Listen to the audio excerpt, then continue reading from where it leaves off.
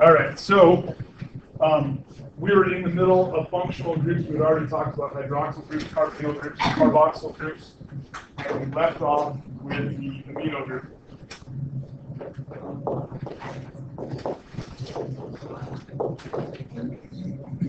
So the amino group is going to be a nitrogen-containing group.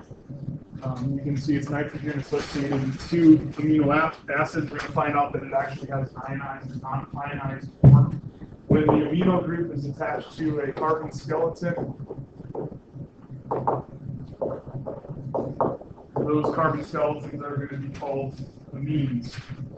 This is the non-ionized, which you should have collected that already because there's no charge, right? So it can't be ionized. So that's our non-ionized form.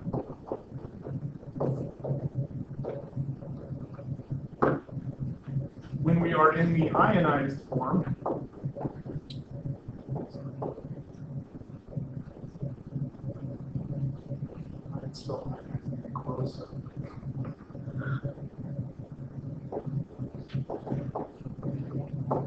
in the ionized form, an amino group is going to readily pick up a proton.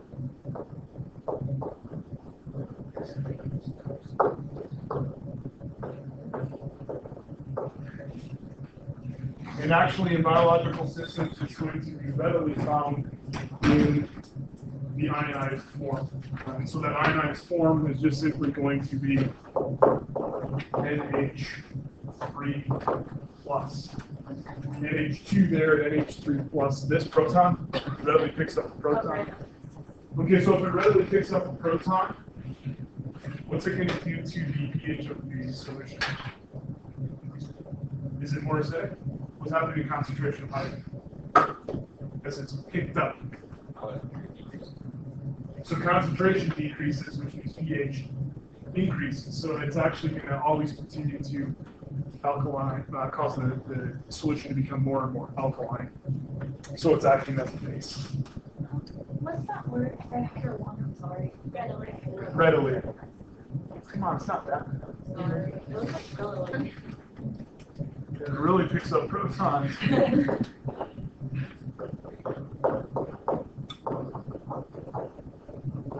The sulfhydryl group here, you can see it contains sulfur. We commonly see the sulfhydryl group associated with the amino acid cysteine, which is commonly incorporated into proteins to help stabilize final conformation structure of those proteins. Those molecules that are associated with the sulfhydryl group, that carbon skeleton will be a thiol. Now, what's not shown here, I told you on Wednesday that there were 6 functional groups I wanted you to be aware of. The one that's not shown on here is that group right there. It's called a phosphate group.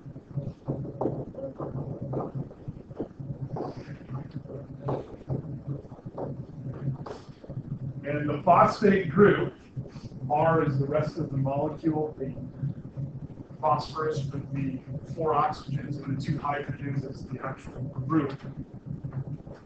That phosphate group is an anion.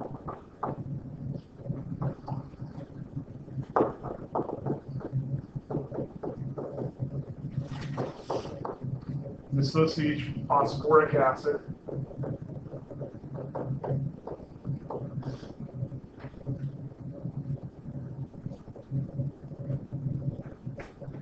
And then that dissociated phosphate from the phosphoric acid, the phosphate ion that's produced.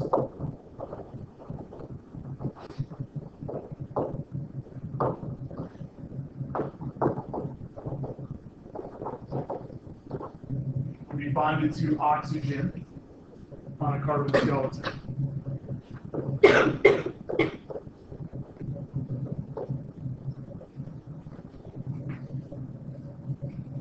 And the reason that this is so important for biology is because we see 3 phosphate groups associated with adenine to form adenine triphosphate.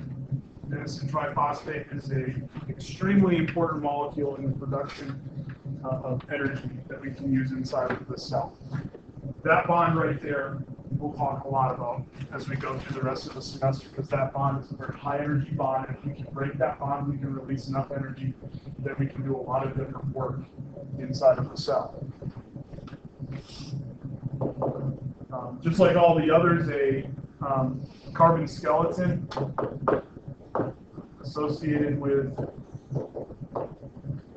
phosphate is simply going to be an organic phosphate.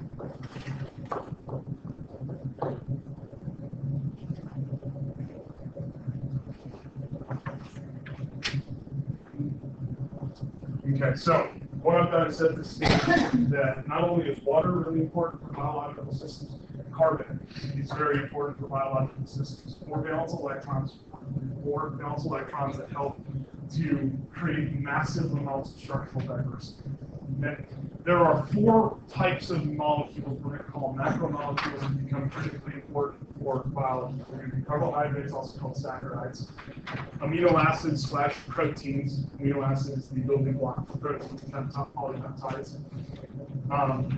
Nucleic acids, which we find in DNA and RNA, and then lipids, which we're going to find associated with membranes, plasma membranes in the cell and surrounding cells. The cell membrane, mitochondrial membranes, both mitochondrial membranes, Golgi complex, endoplasmic reticulum, etc.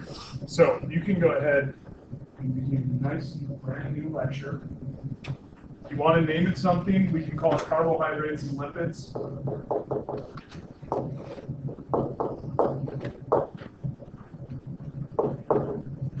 We're going to begin this discussion on our macromolecules.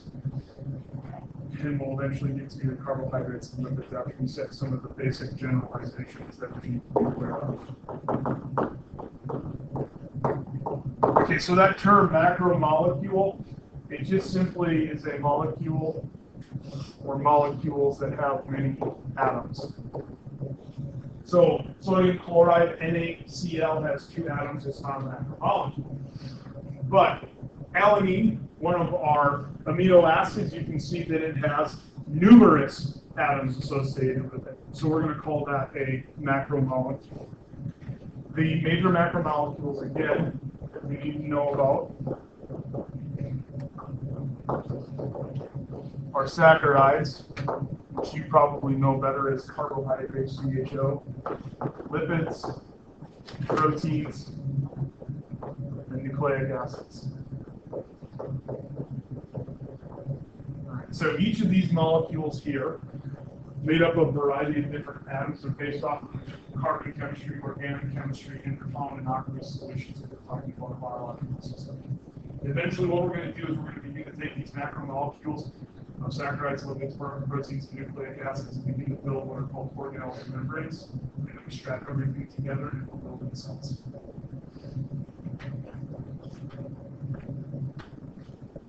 When we're dealing with macromolecules, they typically come in up to 2 different forms, or maybe even a little bit more if we're looking at some of the sugars. But they usually are found in this thing called a polymer. So this applies to pretty much every macromolecule, with the exception, really, of our lipids.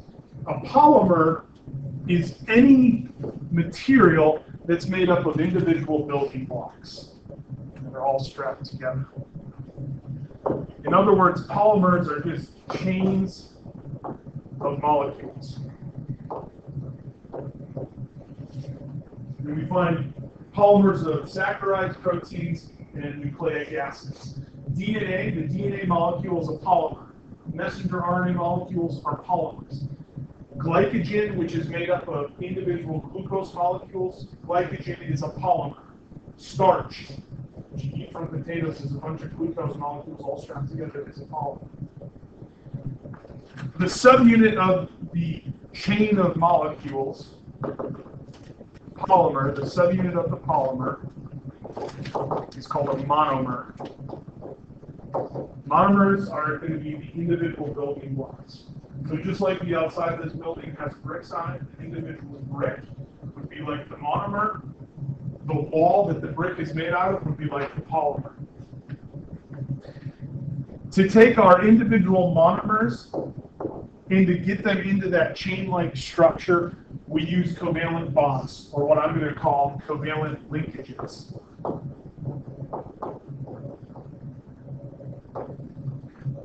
And I'm calling them covalent linkages because within the individual monomer, such as this monomer of alanine, which is an amino acid that will make up protein, all of those atoms are held together by sharing their electrons in covalent bonds.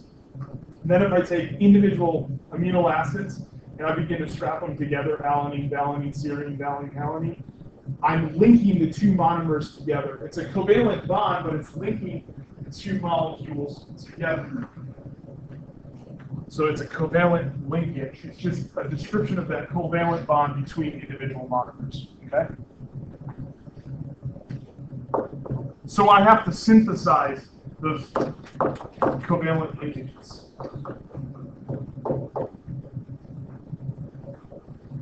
Now I want you really to apply what you've learned so far this semester, because I've given you the groundwork to do this. In the synthesis process, I'm going to take two monomers.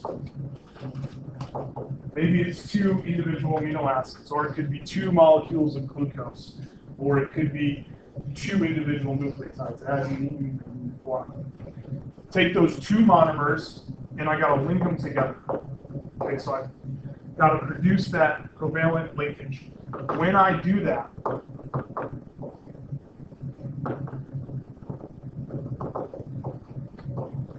I have a molecule of water, H2O, that's lost from the chain. So as I link them together, water comes out. What kind of reaction am I talking about? I'm losing water. What happens when you lose water? Dehydrate. So it's a dehydration synthesis reaction. You guys are geniuses.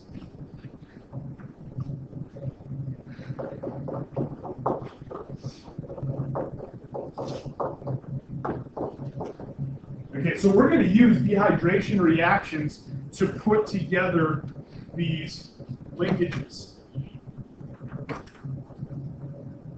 So notice, here I am using a dehydration synthesis to produce a molecule called maltose. Down here, a dehydration synthesis to produce a molecule called sucrose. So I take two individual glucose molecules together. Here's my water. It's not water yet. We're going to pull that water out as we take and combine the oxygen from one molecule to the carbon, bind up the oxygen to the carbon on the other molecule. Water comes out, dehydration in the chain, goes to dehydration reaction or synthesis reaction. Now, in order to do this, it shouldn't surprise you that I'm going to need an enzyme, right? Because if I want to have a chemical reaction occur at normal body temperature, I have to get over that hump called the activation of energy, or energy of activation. And so I'm going to use the enzyme to do that. I'm going to use the enzyme to facilitate that reduction in the amount of energy that's needed for that reaction to occur spontaneously. And it's also going to require energy.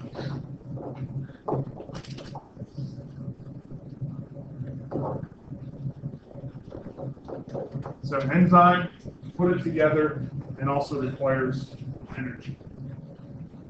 Right, so it's as simple as that, right? As simple as just a dehydration reaction in the presence of energy and an enzyme to facilitate the process to begin to build a polymer. Well, we also probably want to be able to break our polymers apart, right? If I store a bunch of glucose in a molecule called glycogen, if I need that glucose, it'd be good if I could pull it back out of the polymer. So we can also disassemble.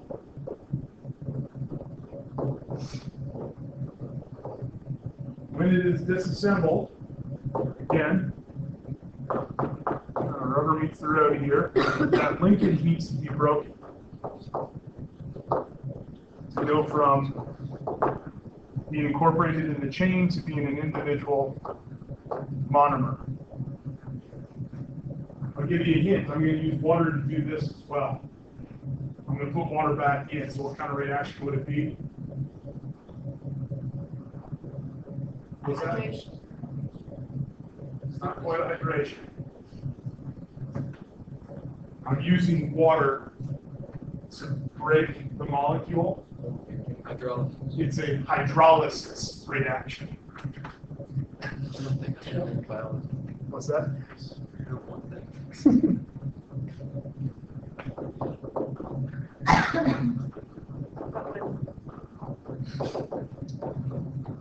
So you got a dehydration synthesis reaction to put it together. You have a hydrolysis reaction to break it apart.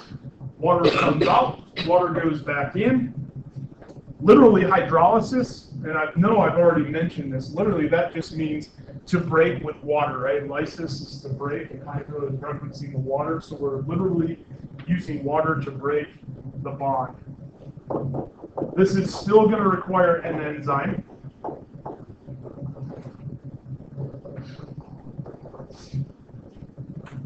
However, in this case, rather than using energy, we're going to release a little bit of energy, right? Because when we made it, we put energy in.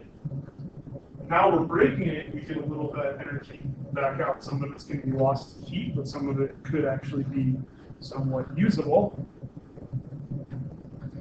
So when we break those covalent bonds, that's when we actually release a little bit of heat. When we make them, we're taking heat in. We're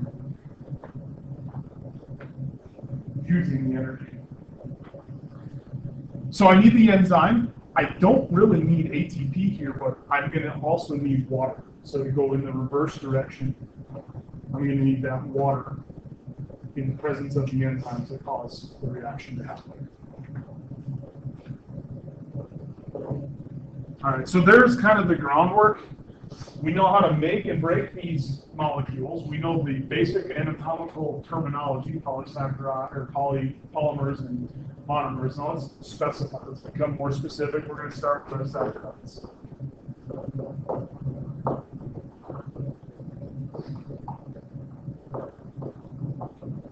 So the saccharides are going to be sugars, and they're sugar polymers.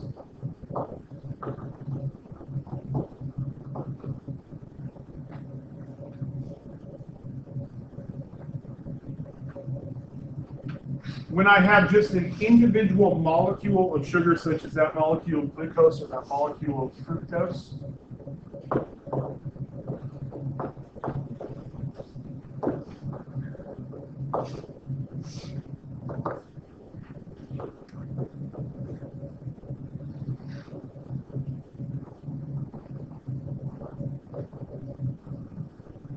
those simple sugars are monomers. Specifically, they're going to be monosaccharides. So I'm taking out the mer and I'm putting in a specific molecule to get the new name. So monosaccharides.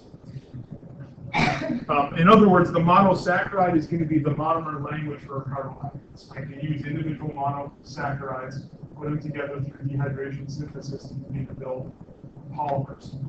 If I put them together, such as what I've done here, these are my monosaccharides. Right? All four of these are monosaccharides. I put them together, and I now have two individual saccharides together. When I have those two saccharides together, so two monosaccharides, I now have what's called a disaccharide.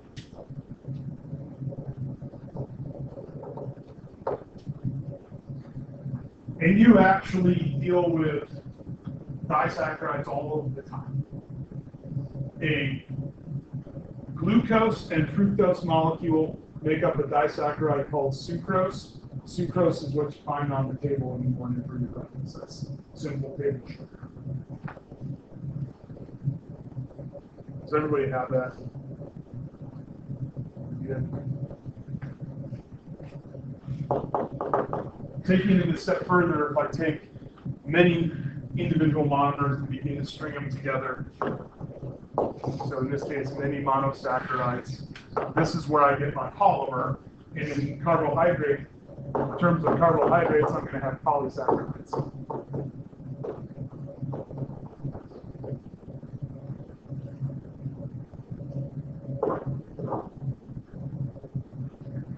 Okay, so monosaccharides, disaccharides, and polysaccharides. Then I also probably want to give it a little bit more of a chemistry emphasis. And we can define our molecular formula in general terms for carbohydrates, i.e. saccharides. The molecular formula for saccharides, all of them are going to follow a CH2O to the N formula. The N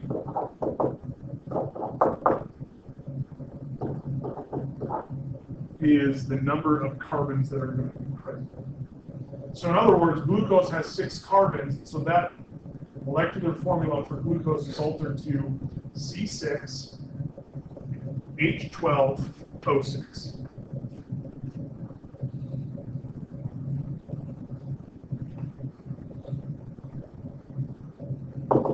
In addition to just its general molecular formula, each molecule of sugar is going to have a hydroxyl functional group on each carbon except for one.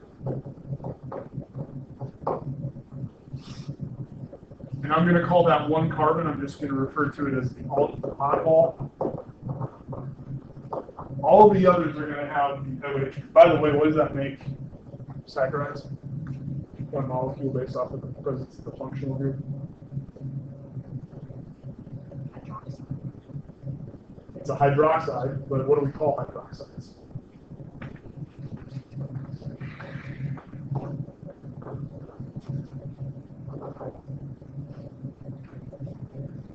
Can you figure it out yet?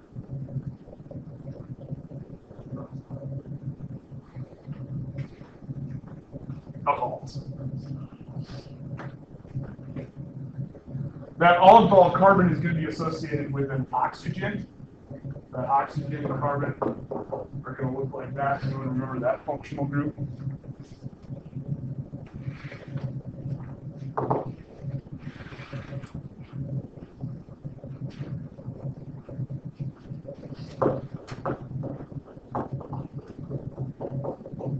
Y'all are dead today.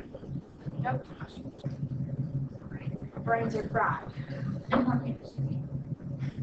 do we have to have chemistry for this class? You don't. If you're a biologist, you never leave chemistry. You never leave physics either. Biology is chemistry and physics of the living system. Okay, so it's a carbonyl group. What's that? So what am I doing? Becoming a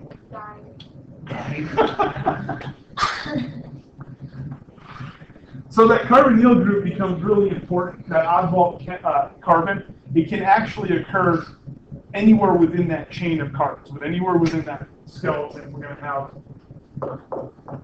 that carbonyl group show up. So based off of the carbonyl location, so here my carbonyl group is at the end. Here it's associated with carbon number 2. So carbon 1 here, carbon number 2 here.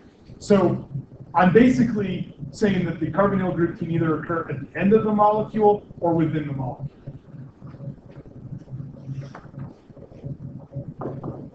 Directly referencing saccharides, when the carbonyl group is on an outer carbon, such as carbon number 1, notice that we call that an aldose.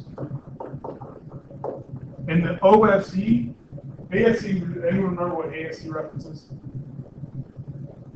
Enzymes. OSE is going to reference saccharides. So if you run into a molecule that's OSE, amylose, which by the way is the proper name for starch, amylose we know is a type of a sugar. Aldose, when that carbonyl group is in an aldehyde position, so aldose, aldehyde is referring to the carbonyl group being at the end of the molecule. Whereas with the inner carbon, it's a ketose. You remember that the inner carbon, when there's a carbonyl group, it's a ketone, so if it's a sugar, we call it a ketose. So glucose, because the carbonyl group is out here at the end of the molecule, it's an aldose molecule. Fructose is a ketose because the carbonyl is associated with one of the inner carbons. So just so that we're all on the same page and you have it on your notes, whenever you see OSE, you know that that is a sugar or a saccharide. Another way that we can differentiate these molecules, remember it's carbon, right? It's helping us to build different types of structures. We can increase or decrease the number of carbons in the molecule.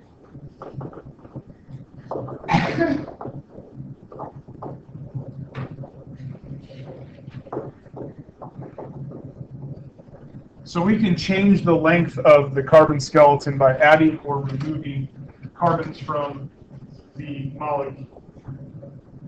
So here are a bunch of different sugars, and you can see that we start up here and we just have 3 carbons in the molecule. And then as we progress down here towards the bottom to our hexoses, we have 6. Now notice that I'm adding additional designators in the word. These are all aldoses, meaning the carbonyl group is on the very end of the molecule, associated in this case, in every case here, with carbon 1.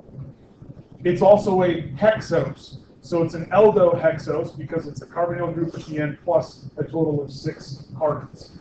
So just based off of the name, I can gain a lot of knowledge about what the molecule is. So we have different length carbon skeletons, trioses, again OSE, representing that's sugar, carbons there.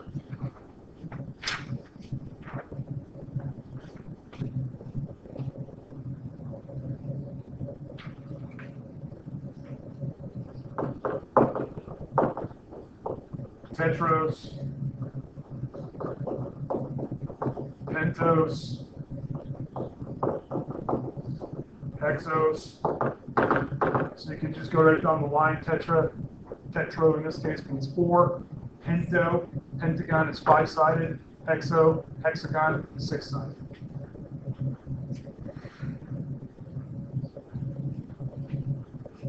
So already, just in the last like 3 minutes here, I've given increasing level of diversity here. We can build and name more and more types of saccharides.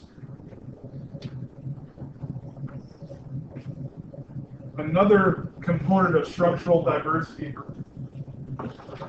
saccharides comes with the middle carbon spatial arrangement.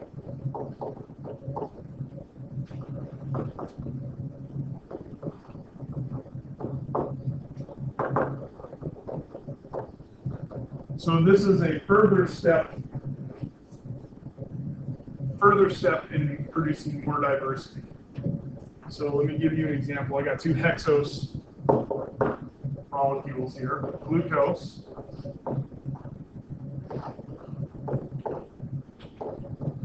and galactose.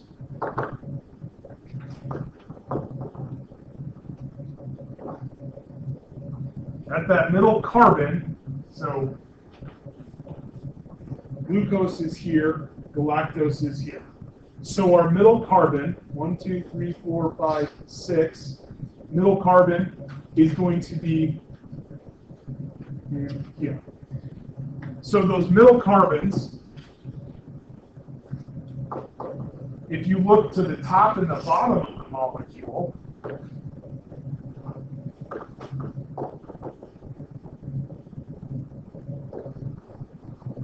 they're the same. But now if you look left and right on the molecule,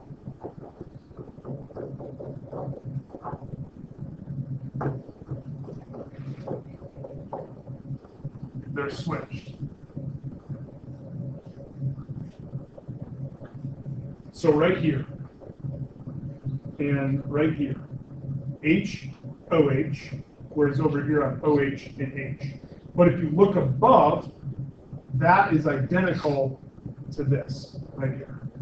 And if you look below that middle carbon, all of this is identical to all of this. Then we look at that middle carbon left and right, and the H's are on different sides, hydrogens are on different sides, the hydroxyl groups are on opposite sides. So there's that kind of left, right switch. It doesn't seem like it's that big of a deal, right? But when we have that switch like that, when we create our spatial arrangement differently, we end up with, in a lot of cases, some very distinct biological behavior. Again, glucose can be used as the starting product of the glycolytic pathway, leading towards ATP production. Galactose cannot be, can't be used in that glycolytic pathway.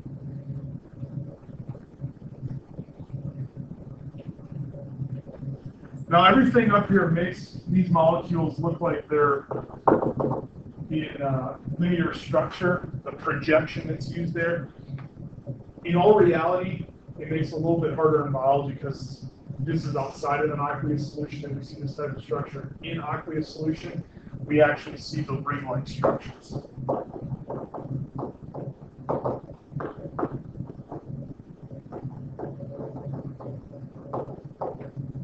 We've already seen a couple examples there of ring-like structures. So we get this ring-like structure where it forms a carbon ring rather than the chain-like skeleton. Is it a ring only in solution? Yeah, when we put it in that aqueous solution, it forms up that ring-like structure. So we're not really going to find these linear molecules in biology. You can project them that way, and you can detail molecular structure and formula and things like that, but within a system like a biological system, you get that ring-like structure. Okay, so a very diverse molecule. We could actually add up a whole bunch more biologically relevant saccharides than what are shown here, based off of all of these physical characteristics that are just given.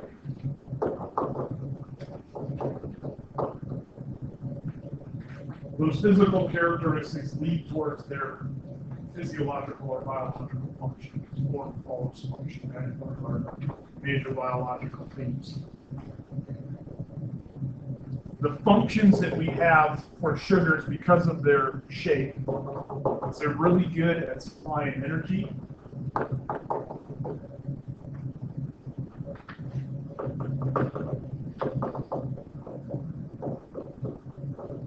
The sugars can act as ingredients and produce disaccharides, polysaccharides.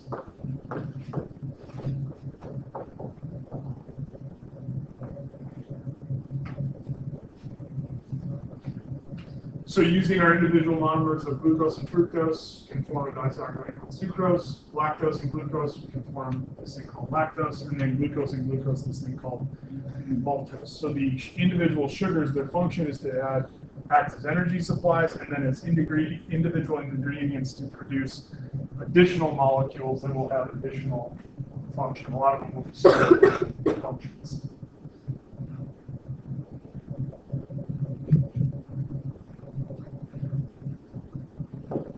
So for being an ingredient, an individual monomer, when it produces disaccharides, it connects them up through a dehydration synthesis reaction to create a covalent linkage. Specifically, that covalent linkage in the world of saccharides is going to be called a glycosidic linkage.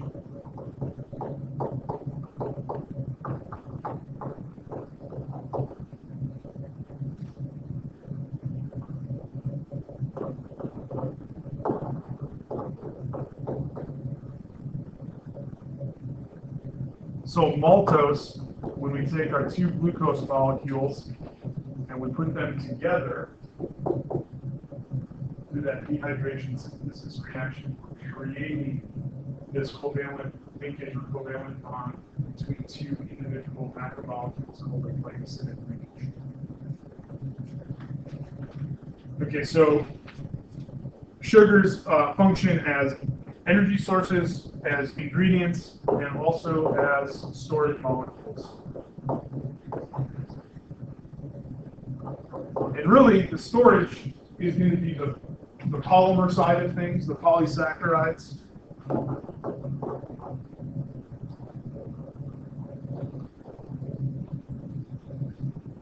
Polymers of monosaccharides. And they can store for energy utilization, such as glycogen that we would find in the liver and skeletal muscle of mammals. We can pull the glucose molecules out of storage as glycogen to feed into provisional cycles such as the glycolytic pathway and the Krebs cycle. But those storage monosaccharides or monosaccharides acting as storage can also help to build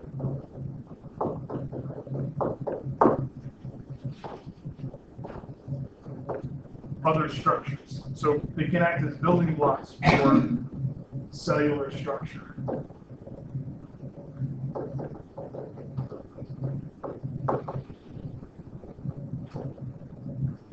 So in fact, we are going to find some molecules that act in storage and some molecules of sugar that are structurally important as well. In fact, I'll give you a hint. Cellulose, OSE, we know it's a sugar, it's going to be a polymer that becomes a very important building block for the cell wall that we find are associated with plant cells. So the cell wall is not a lipid membrane like the cell membrane is, but rather a rigid sugar-like structure around a plant cell. And then the membrane of that plant cell is found on the inside of that structure.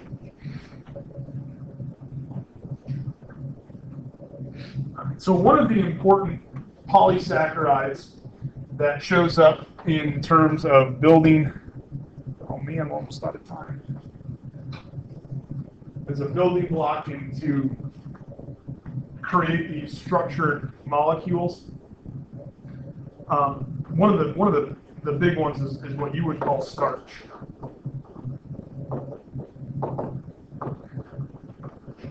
And starch is a storage for plants. So through photosynthesis, we begin to generate glucose, and that glucose gets to be put together into starch that gets stored within the plant, sometimes in the leaves, sometimes in a growth such as potato. And then humans, we can actually consume that food to gain the starch, and we're eating the starch, which is a chain of glucose, which is what you can see here, okay? So we have this chain of glucose molecules.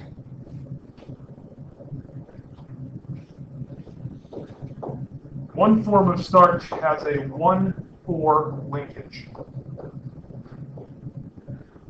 And that means that, so the linkage, right, this is referencing the covalent linkage. What do we call the covalent linkage? We call it a glycosidic linkage, specifically for carbohydrates.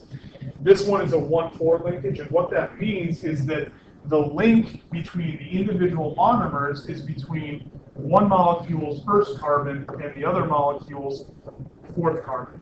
Okay, so carbon 1 and carbon 4 of the two different glucose molecules for building starch are bound together. Okay, here's carbon 1, 2, 3, 4. So this carbon 4 binds up to this carbon 1, this carbon 4 binds to this carbon 1, etc. So it's a 1,4 link because carbon 1 and carbon 4 are associated. All right, it's 9:50. So the cliffhanger till Monday is that a 1,4 linkage is going to cause certain structures to form that are going to be a little bit different than, let's say, a 1,6 linkage.